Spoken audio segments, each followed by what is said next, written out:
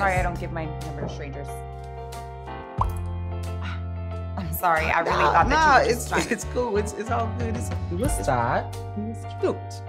I don't know, just some guy trying to be slick and get my number. Didn't look like he was trying to be slick, sis. Looked like he was trying to help you out with your little toilet paper department. You think so? Like a secret. This next poet needs no real introduction. Y'all make some noise for Mr. Aubrey. I'm excited to share with you all that I have been accepted into a journalism apprenticeship in Atlanta.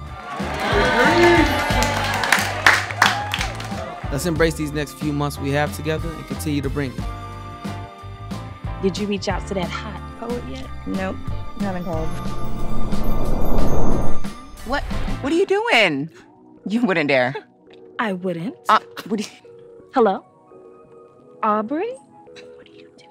How are you? My friend Aaliyah would like to talk to you. You got me exclusive.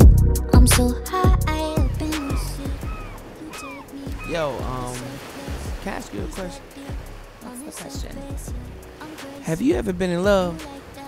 Like, the real thing, though. You know that 80s R&B type love, that type of love that makes you want to sing and tell the world about it. The old school love is so hard to find these days, you know? Hey, you remember that song?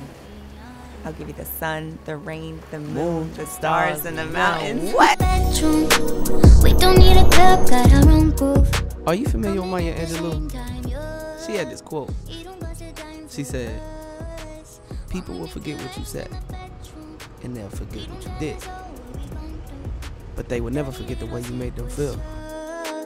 I'm falling hard. I'm falling fast.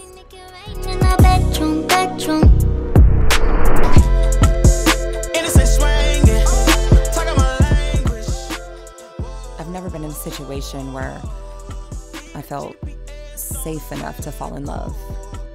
Never been in a situation where I've even felt free to love or felt that love being reflected until now.